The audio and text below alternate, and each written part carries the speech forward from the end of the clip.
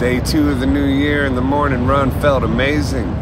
Don't be defeated in these days. Don't be afraid to speak out, to use your voice. The truth is coming like a tidal wave, like a freight train. And everybody knows that there will be an attempt to thwart it, to keep you afraid, to keep your focus on death and dying. But don't allow that anymore. Don't allow them to make you believe that fear and silence is the righteous choice. Don't allow them to submerge you or your voice any longer.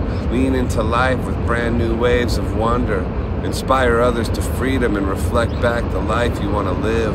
Not one where your freedoms and sovereignty are parceled out bit by bit like negotiating the terms of your daily release, but one where you are free to authentically give, to authentically expand, to reach new horizons in freer and freer lands, to expand your health and work within your health, and know that you are empowered to do that, knowing that that is a multifaceted endeavor, part of which is where your focus goes. Focus on life and new ways to live it.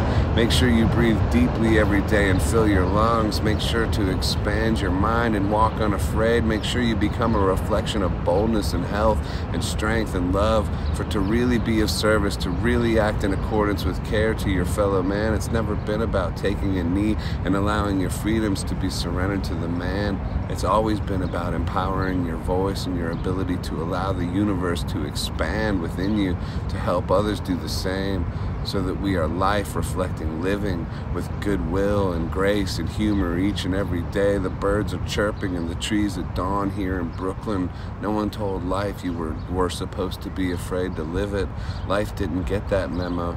Turn off your devices, turn off the 24/7 fear campaign and see for yourself.